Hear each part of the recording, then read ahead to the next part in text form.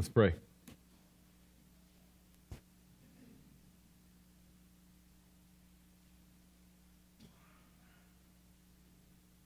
Father, we thank you that you did to set us free in the cross. We who are your people. We know you by your working. We experience you. We have life with you day by day by your working. As was prayed already, it is all you that gives us such hope and such blessing, and we say thank you for that. And I pray, Lord, as we turn to the text before us today, that you would give light to it, light that is beyond my ability to clarify and explain, that you would give light, Holy Spirit, to the minds of your people here. Illumine this passage, illumine your intent in it so that we, your people, can hear it, can see it, can grow, be conformed to you. And Father, I pray also that you would speak to those who may be here or may hear this at some point who are not your people. And I pray that you would cast light in those situations, in those hearts, in those lives also, that you would cast light to save. What's before us today, Lord, is about some big picture, eternally important stuff. Help us to see it. Would you cause us to rejoice in it, to be warned by it, to be corrected by it? Whatever is particularly appropriate, make that so.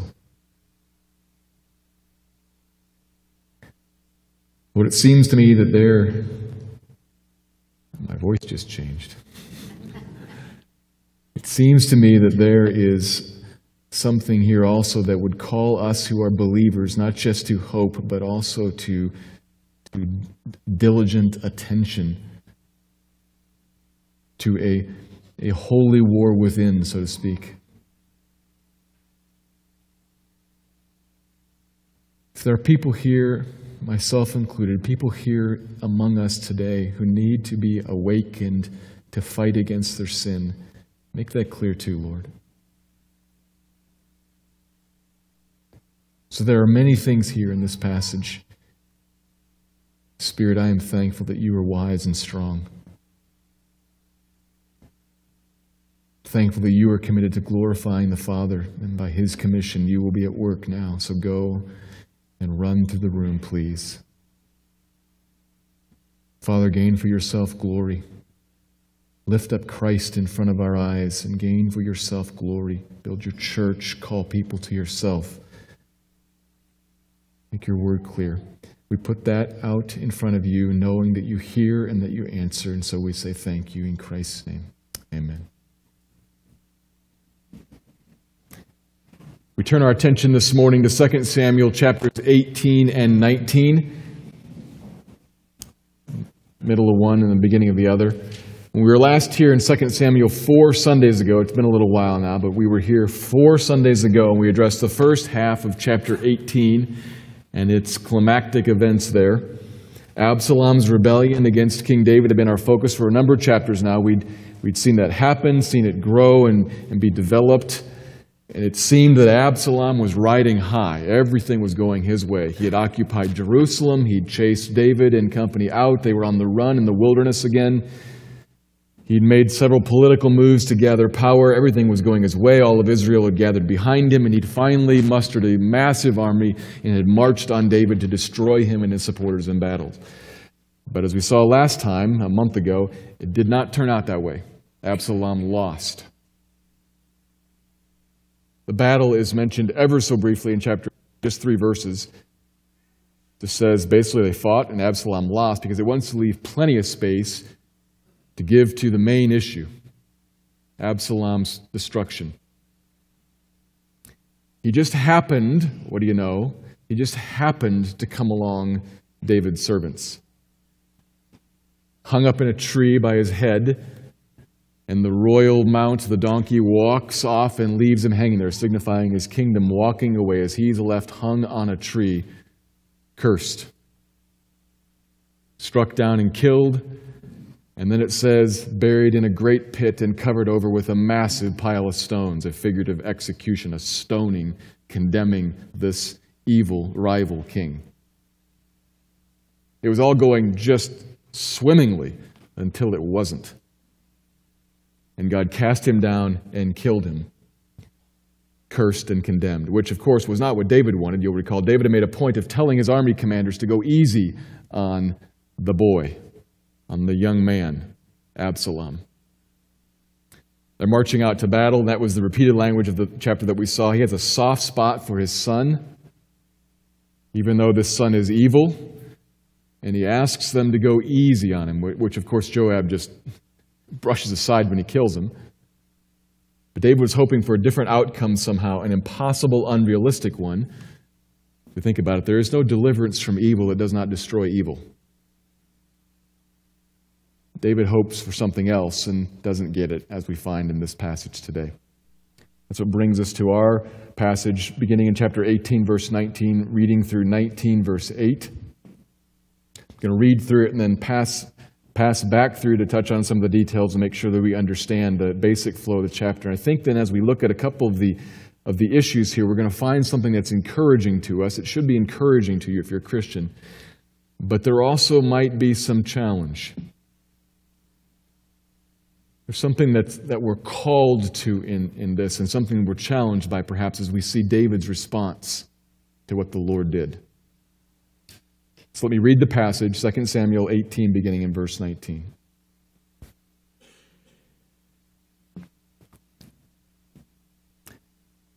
Then Ahimaaz, the son of Zadok, said, "Let me run and carry news to the king that the Lord has delivered him from the hand of his enemies." And Joab said to him, "You are not to carry news today.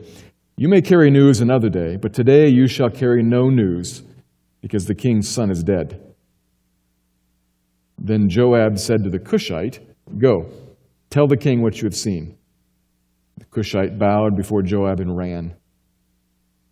Then Ahimaaz, the son of Zadok, said again to Joab, "Come what may, let me also run after the Cushite." And Joab said, "Why will you run, my son, seeing that you have no reward for the news?" "Come what may," he said, "I will run." So he said to him, "Run." And then Ahimaaz ran by the way of the plain and outran the Cushite. Now David was sitting between the two gates, and the watchman went up to the roof of the gate by the wall. And when he lifted up his eyes and looked, he saw a man running alone. The watchman called out and told the king, and the king said, "If he is alone, there is news in his mouth." And he drew nearer and nearer. The watchman saw another man running, and the watchman called to the gate and said, "See, another man running alone." And the king said, "He also brings news." The watchman said, "I think the running of the first is like the running of Ahimaaz, the son of Zadok." And the king said, "He is a good man and comes with good news." Then Ahimaaz cried out to the king, "All is well." And he bowed before the king with his face to the earth and said, "Blessed be the Lord your God, who has delivered up the men who raised their hand against my lord the king." And the king said, "Is it well with the young man Absalom?" Ahimaaz answered, "When Joab sent the king's servant, your servant, I saw a great commotion, but I do not know what it was." And the king said, "Turn aside and stand here." So he turned aside and stood still. And behold, the Cushite came. And the Cushite said, "Good news for my lord the king, for the Lord has delivered you this day from the hand of all who rose against you." And the king said to the Cushite, "Is it well with the young man Absalom?" And the Cushite answered, "May the enemies of my lord the king and all who rise up against you for evil be like that young man." And the king was deeply moved and went up to the chamber over the gate and wept. And as he went, he said, "Oh, my son Absalom, my son Absalom, would I had died instead of you, O Absalom, my son, my son." And it was told Joab, "Behold, the king is weeping and mourning for Absalom." So the victory that day was turned into mourning for all the people. For the people heard that day, "The king is grieved for his son." And the people stole into the city that day as people steal in who are ashamed when they flee in battle. And the king covered his face, and the king cried with a loud voice, "Oh, my son Absalom! Oh, Absalom, my son, my son!" And then Joab came into the house to the king and said, "You have today covered with shame the faces of all your servants who have this day saved your life and the lives of your sons and your daughters and the lives of your wives and your concubines, because you love those who hate you and hate those who love you. For you have made it clear today that commanders and servants are nothing to you. For today I know that if Absalom were alive and all of us were dead today, then you would be pleased. Now, therefore, arise, go out and speak kindly to your servants, for I swear by the Lord, if you do not go, not a man will stay with you this night, and this will be worse for you than all the evil that has come upon you from your youth until now." Then the king arose and took his seat in the gate, and the people were all told, "Behold, the king is sitting in the gate." And all the people came before the king. It's the word of the Lord in 2 Samuel. The passage begins with this Ahimaaz very eager to run and tell David the news of the military victory, but because he's an Israelite, he's an important figure in Israel, and because Joab knows that the king's going to ask about Absalom and knows that he might have a negative reaction to that, he says no and chooses a foreigner. Clever Joab. Sends a Cushite, and he takes off with the message, but Ahimaaz is persistent. He wants to proclaim this good news. He knows this is a joyous message. And he wants to be the one who gets to shout it out to the city. So he begs him, and finally, Joab relents, probably thinking that the Cushite has a head start and will get there first anyway. So he runs, and meanwhile, David, in a scene reminiscent of something from the very beginning of Samuel, reminiscent of Eli sitting in the gate waiting to hear news of a battle involving his sons. He sits waiting to hear what other people report to him, the watchmen from up above. And he hears of messengers running, surely carrying news and likely good news, given who it seems to be. And Ahimaaz gets there first and is able to scoop the story. All is well. Literally, he says, "Shalom," which doesn't just mean peace from war, there's no more fighting, but means good rest, contentment, wholeness, all is well. But what does that mean? Well, to Ahimaaz and to everybody else, what that means is verse 28, "All is well, blessed be the Lord your God, who has delivered up the men who raised their hand against my lord the king." That's the news, and that's the good news that he's eager to carry. But that's not what David wants to know. "And the king said, 'Is it well with the young man Absalom?'" There's that strange attitude again. The young man, that's that term that could be translated boy. "How's it with my boy Absalom?" He's engaged in the most manly of activities here, Absalom is. But he's my boy. How is it with Absalom? And Joab, having told Ahimaaz exactly what happened, he knows that Absalom's dead, but he also is sensing the odd atmosphere here. He kind of hedges. Well, there was a lot going on. I'm not completely sure what happened. And thankfully, then the foreigner arrives. So he steps to the side, and the Cushite comes. "Good news for my lord the king. The Lord has delivered you." And again, that's still not what David wants to know. Same question as before. Is it well with the boy Absalom? Is he okay? Perhaps a little more insensibly, the Cushite says, "Is he okay? Are you out of your mind? May all of the king's enemies and all who raise their hand against you to do evil be like that young man, cursed, condemned, and dead. Thank God."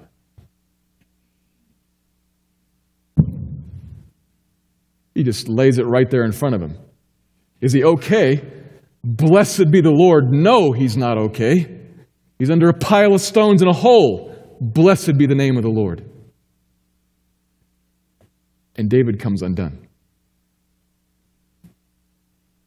He falls into deep mourning for Absalom, and though he retires to his room, it's right above the gate, notice. And so as all the army comes back into the city, they're passing right underneath where the king is weeping and weeping and weeping. My boy, my son, my son, my son, my son.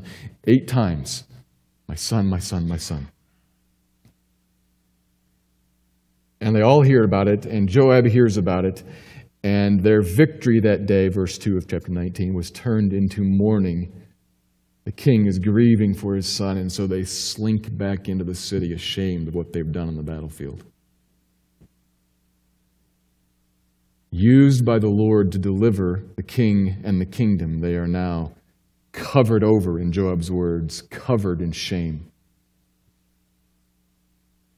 And Joab has words with David. This is a remarkable, blunt, and heavy speech. He essentially grabs him and shakes him. You are about to lose the kingdom anyway, because you've just made crystal clear to all of us that you would rather we all be dead and that evil man Absalom, who killed your other son, remember that? And who wants to kill you and all of these sons and daughters and wives and concubines, not to mention what he did with the concubines back in Jerusalem, that you value him more than everything that the Lord has done today through the servants of the Lord who were loyal to you and risked everything on the battlefield for you. This needs to change right now. David snaps out of it and comes back down and sits in the gate, in the place where the judge, where the king would sit, and all the army is welcomed to him, and he then greets them and presumably thanks them. That's the passage.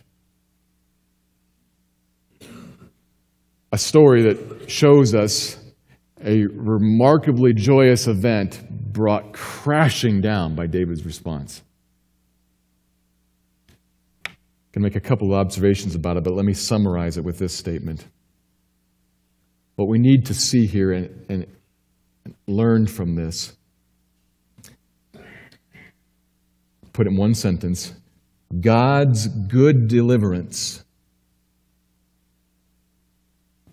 includes the good destruction of all that is evil. God's good deliverance is real. It is coming. It is good. It is deliverance. And that good deliverance of the Lord includes the good destruction of all that is evil. That too is coming. That too is real. And that too is good. I'm going to break that in half, essentially make two observations. Here's the first point. Concerned with the happy message carried by the runners. Good news. The Lord delivers his king and kingdom to peace.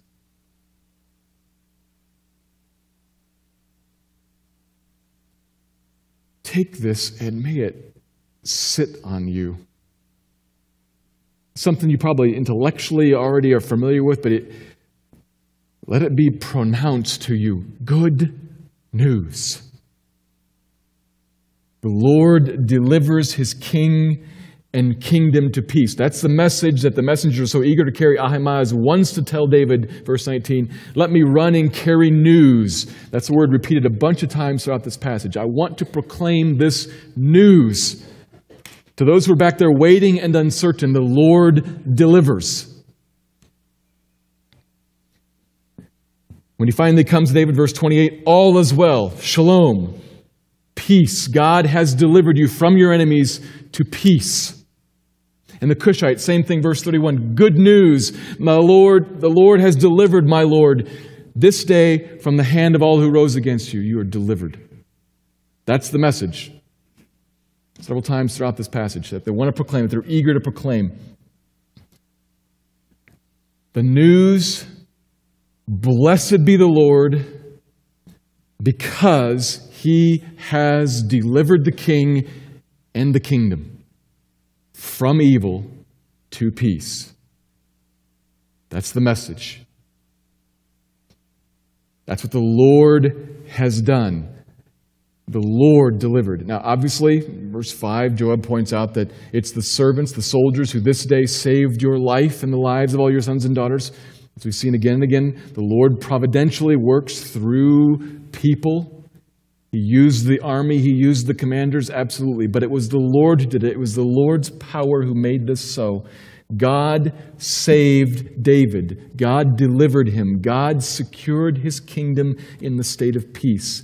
And everyone is delighted to announce that, delighted in a worshipful sense. Blessed be the name of the Lord.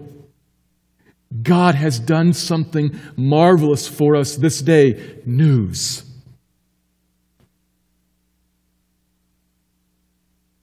Think about why this is such good news. There are obviously some tangible, concrete reasons. It has saved the lives of your sons and your daughters and your wives, your concubines, and all of the faithful servants here that have cast in their lot with you. It has saved their lives physically. Of course, that's good. If Absalom wins, he kills them all. So there's that. But beyond that, the obvious, tangible, physical things, beyond that, you have to see what's going on as these two kingdoms are in contention. The kingdom of Absalom and the kingdom of David. Absalom as king, David as king. That's not just like the Republicans and the Democrats. That's not just like two people running for president. This guy may win or this guy may win. It's not that. And it's not just something so simple as this human power, let's say communism or a particular government, the Nazis, versus over here democracy or the Allies, the Americans, the Brits. It's not something human. David and David's kingdom is the chosen kingdom of God on earth.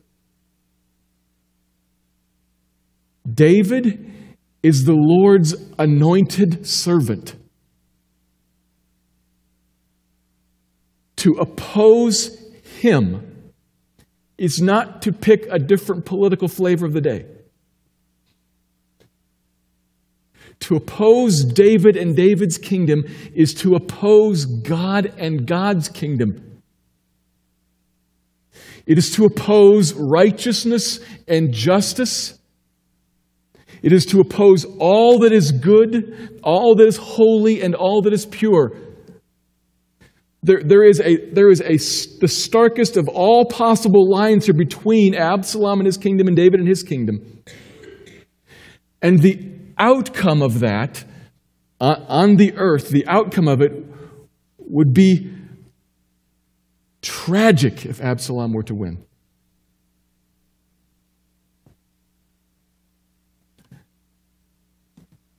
God's word would be broken if Absalom were to win. God's kingdom would perish on the earth if Absalom were to win. God's promise to raise up after David, not Absalom, but Solomon, and down through Solomon's line to bring a Messiah, would perish if Absalom is to win and wipe out David's house. We see just one little battle here, but what this is presenting before us is the battle of the ages. The kingdom of God and the other kingdom, the kingdom of the rival king.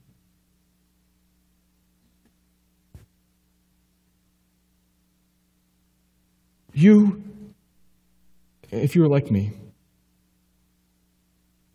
you probably do not sufficiently understand how wonderful it is that the kingdom of God wins here. People, think for a second.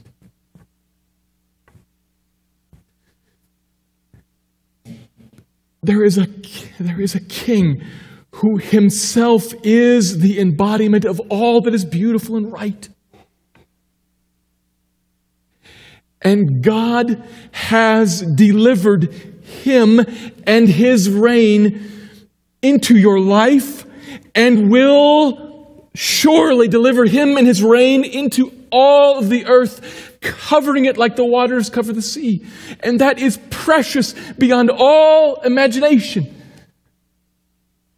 But it is very hard for us to take that in and actually think like that, because it is so familiar to us. And because rarely does the kingdom of evil rise up and show itself.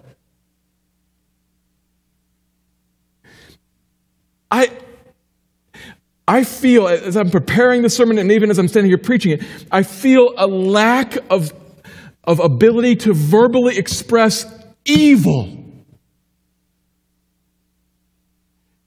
I can only say an English word.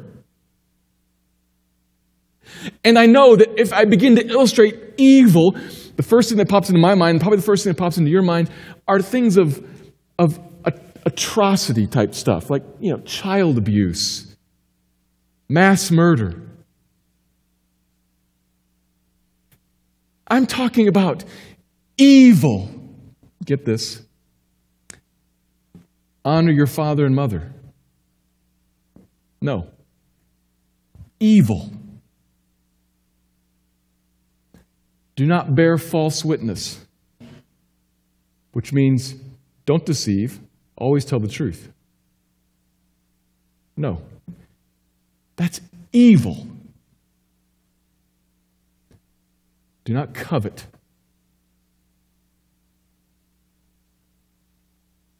Evil. I say that, and I think probably most of us say, what? That's sin. I get that. It's the Ten Commandments, if there's a couple of them, but evil? Yes. All who raise their hand against the Lord and against His anointed, all that raises their hand against God, against His throne, that would say to Him, you shall not reign. Whatever you say is at best advice I will choose. That is evil. And if that were to triumph in your heart and in our community and across the earth,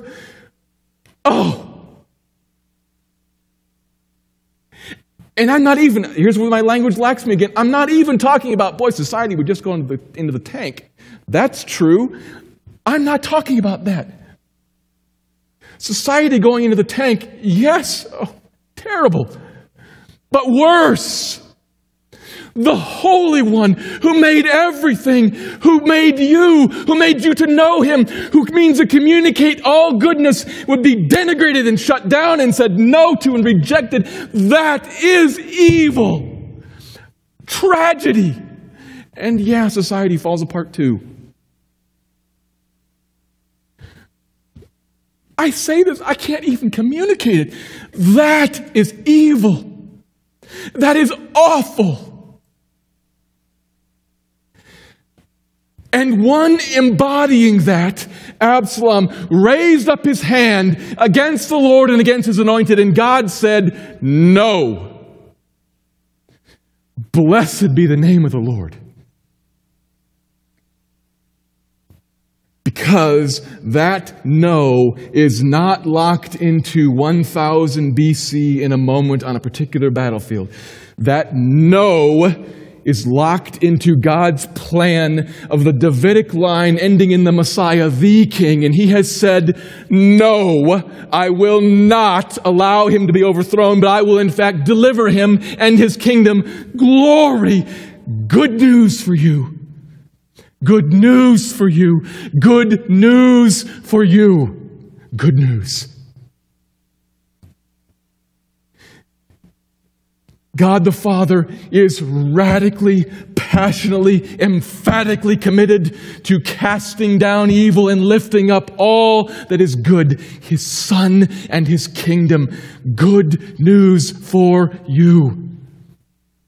Because that King and that kingdom is good.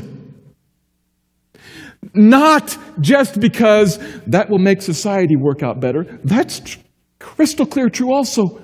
That'll make all of your relationships and everything else work out just so much better.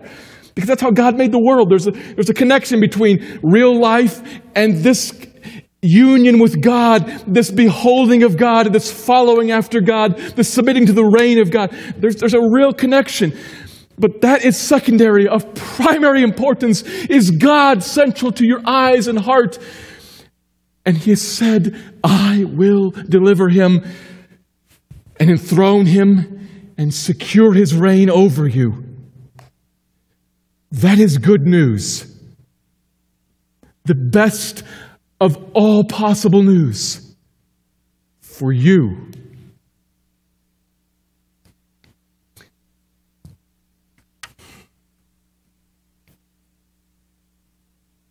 We read this passage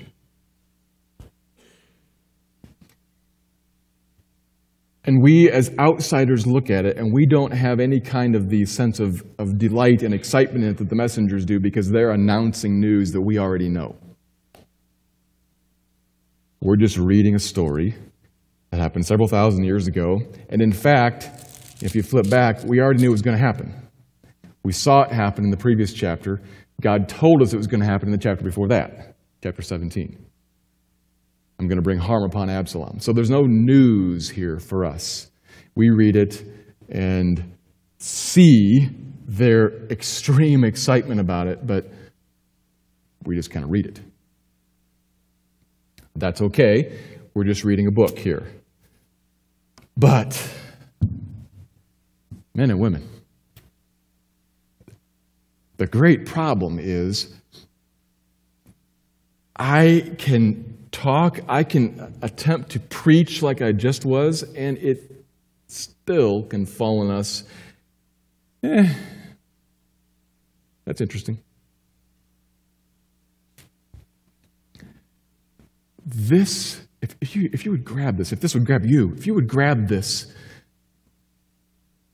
you'd move through life differently. Let me pick just an example. We have all read the newspapers recently and had to face, or for those our parents, had to explain to our kids how judges and courts can decide that it's just fine for people of all sorts of flavors and varieties to marry whoever, however many, whenever they want. We've had to face that, and those of us who are parents had to explain what all those pictures in the paper are, why that guy is kissing that guy, what those headlines mean. And we know God made marriage to reflect into the world what Christ united with the church is supposed to look like. Marriage is a universally created model. Not just Christians, everybody gets married, and God created marriage to reflect something critical about Christ and the church. So we look at that and we think marriage, what's going on in marriage is actually very close to the gospel. Marriage is very important. And some guy somewhere just changed it all. What's going to happen to this tremendously important model that God created and pressed into the world to explain what the gospel is like to people? That it's just been destroyed. It's been ruined. What's going to happen?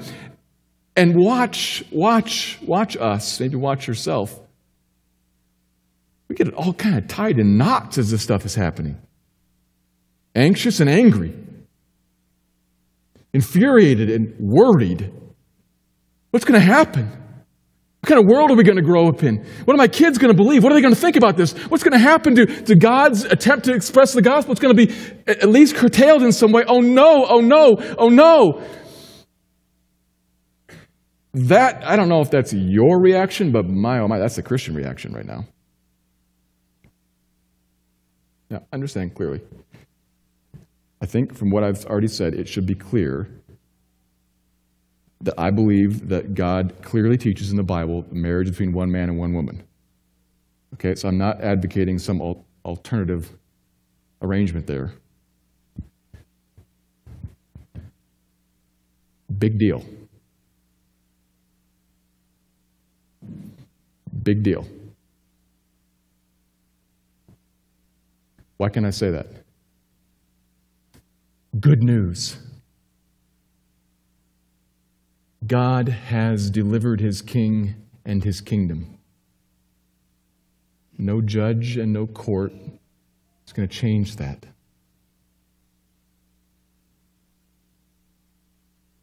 That's one little example, but you can find plenty of others in your life where what piles in on you as you see Absalom, figuratively speaking, Absalom's army marching and Absalom ascendant and this other kingdom chasing the kingdom of God out into the wilderness. You see that happening in your life, in your family, in the society around us, and it feels like we are going to be overwhelmed. The church is going to be overrun. The gospel is going to be undercut. What is going to happen?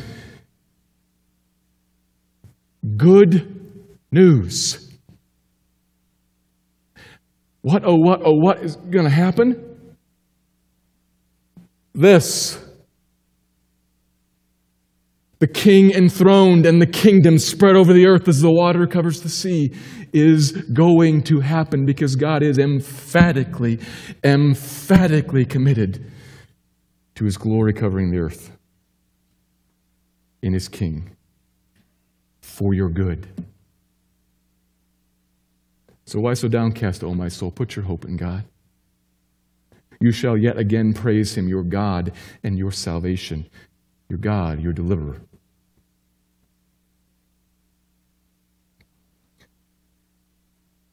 Our response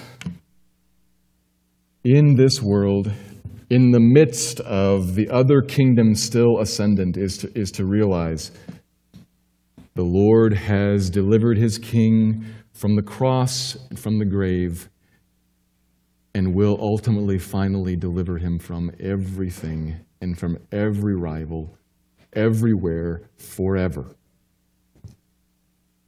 That's good news.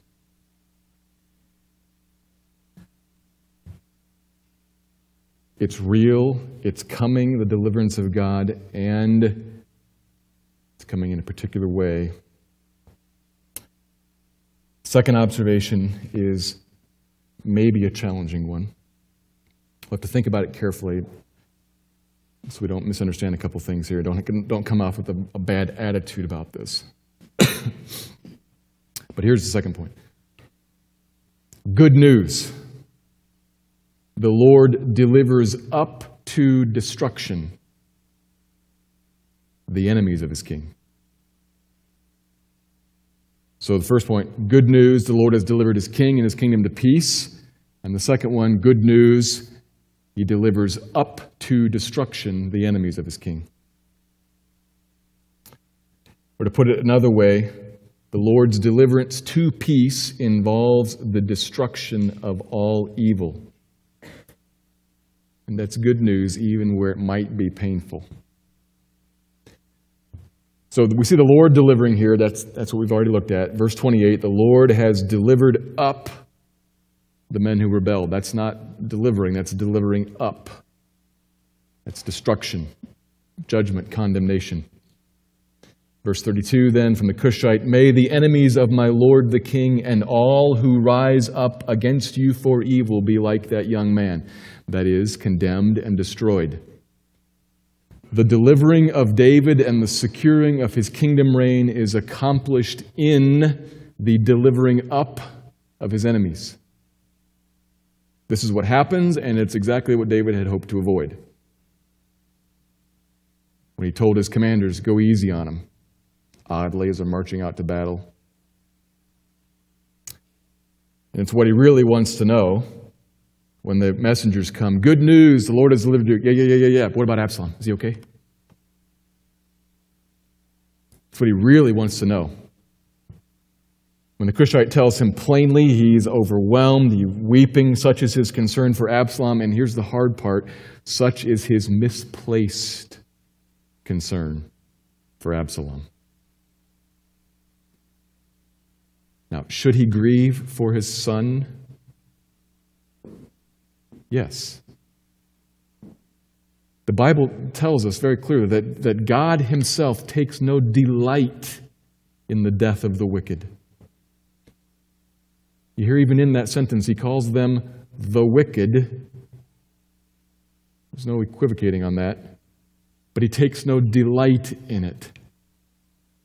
So God himself judges in tears, if you will. So is it appropriate for David to be at all remotely grieved? Of course it is appropriate.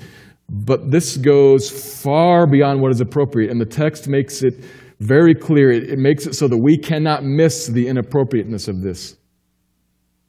Very end of chapter 18, 5 times he's weeping, my son, my son, my son, 5 times. And then verse 4, in chapter 19, 3 more times, 8 times, my son, my son. What's David concerned about? My son, my son, my son, my son, my son, my son, my son, my son. And in the middle, sandwiched between that, is Joab and the army coming back and saying, oh man, we feel like garbage.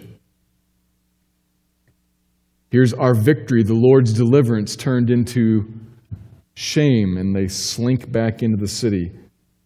Stole into the city as people steal in who are ashamed when they flee in battle. That's not what they did, actually.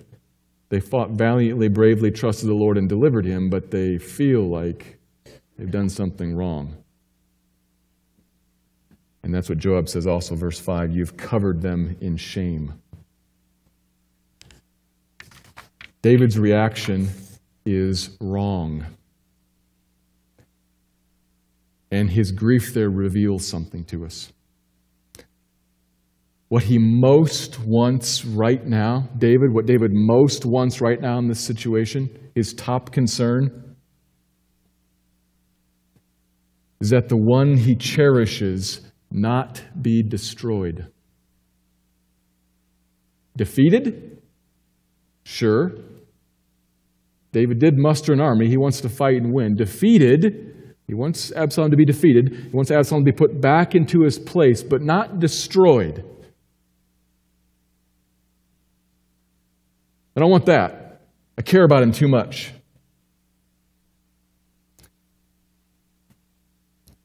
That's the problem. Here's a person set before us, heart laid open in front of us, and we see what he values.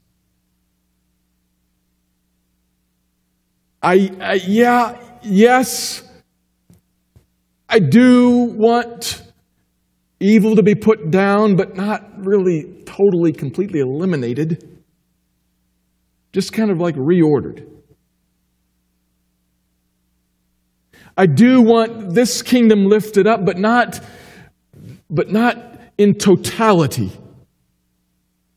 I want a partial deliverance. I want a compromised reordering of things.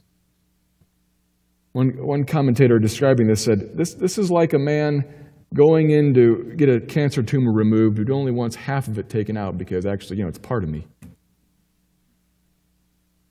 Stupid. Those are my cells, and I'm attached to them, so leave some. That's David's approach here. I really want, my heart gives me away. What I really want is Absalom. Who, the evil, wicked Absalom? Yeah. What? That's the point that may challenge us here this morning, because it is not hard for us to think about, amen, the kingdom of God will be lifted up, the kingdom of Jesus will be lifted up, and all that is evil will be destroyed. The evil stuff that I hate will be destroyed. That's not hard. It's the evil stuff that I have some affinity for being destroyed. That's hard.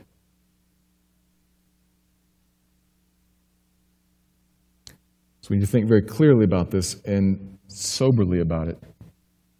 There is no compromise. There is no live and let live détente between these two kingdoms. It is a fight to the death. The book ends with another great battle with a king who destroys not just the evil king, but all of the human beings who are on his side. So we need to think carefully about this. Because if that were to happen today, there are people that we know, relatives of ours, friends of ours, neighbors of ours, that would be in that army, destroyed. They run through your mind perhaps right now. You know their names.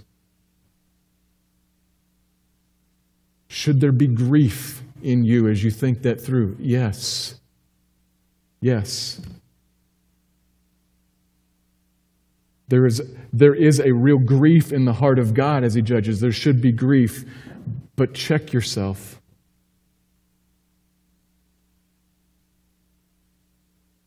It is one or the other, one kingdom or the other.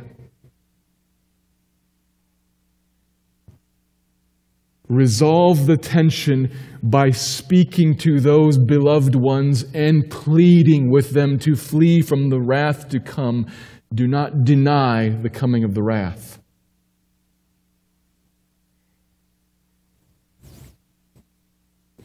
Pray for them. Prayer matters and prayer works. Pray for them and ask God to have mercy on them now and to destroy in them the kingdom that currently holds them rather than to wait and destroy them.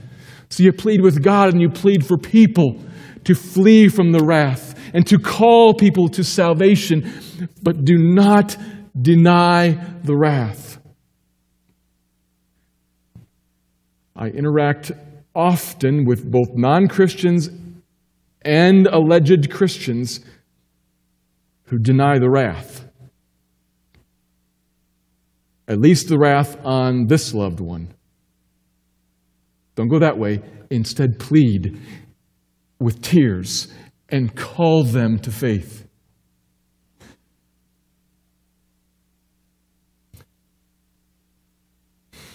Plead with those you love to flee from the wrath to come. But there's another way that I think that we should approach this. Because the attitude here, so I'm leaving aside other people for a moment, and I'm trying to grab a hold of the attitude that's the problem in David.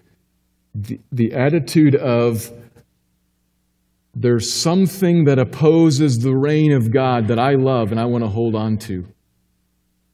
I will not make total war on it. That's the attitude. You see what I'm doing there? Taking that attitude and I'm saying, God is opposed to whatever would tear down the reign of this king.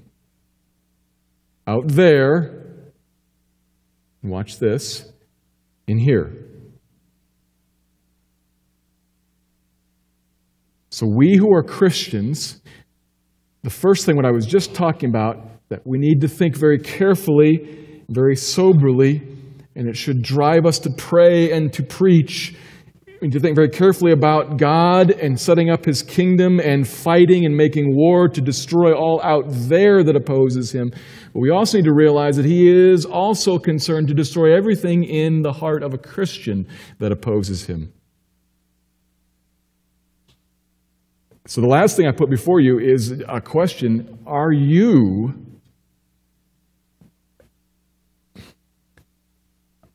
as committed?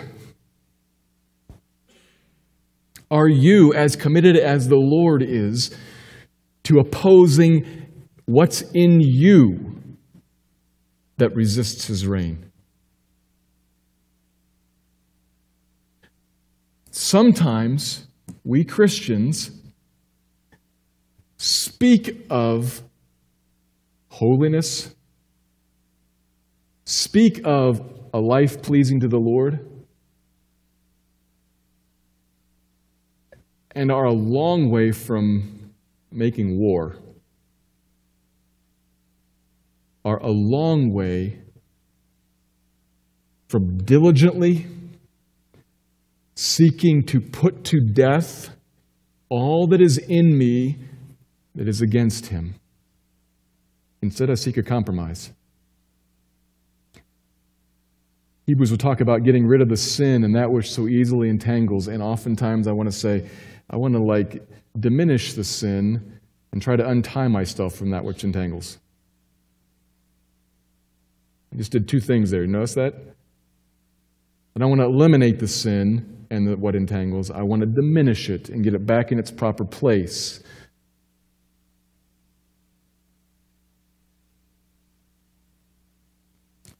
There is no live and let live attitude between the kingdom of God and the kingdom of the other king. He wants all of your heart. All of your heart.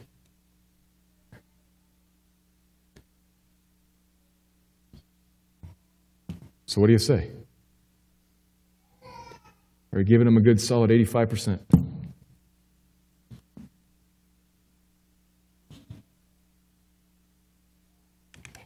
The wrong way to respond to this would be to say, I'm going to suck it up and do it. Or, boy, I sure hope God changes me. What's for lunch?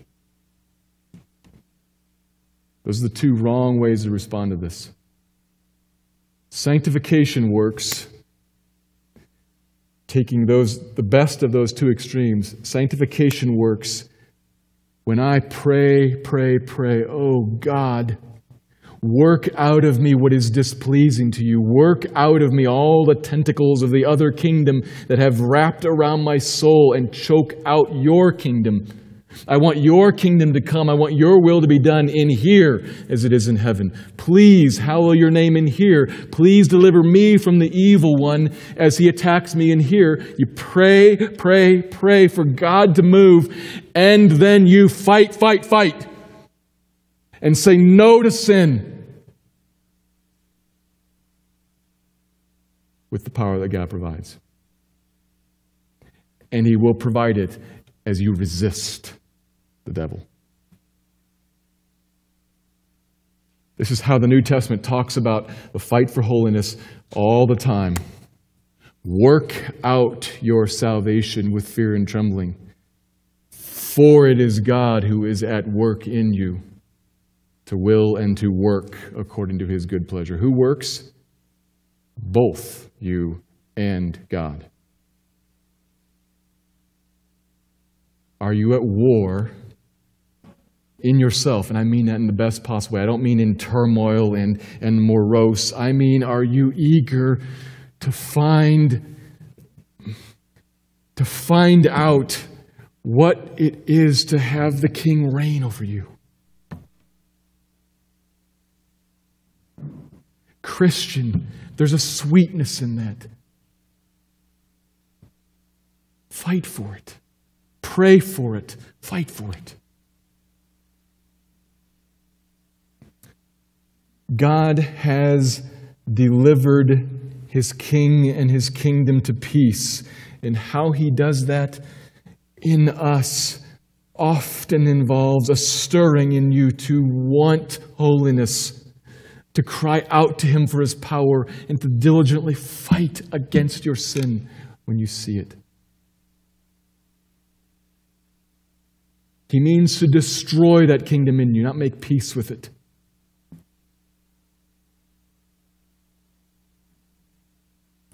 So perhaps now you need to pray to God. Perhaps you need to ask him, Lord, what kind of work do you want to do in me? Pray, repent if you need to. Take a few minutes here and then we'll close with a response. But I mean pray. Now, I don't mean pack up your Bible and get ready to go. I mean pray now. And then we'll close.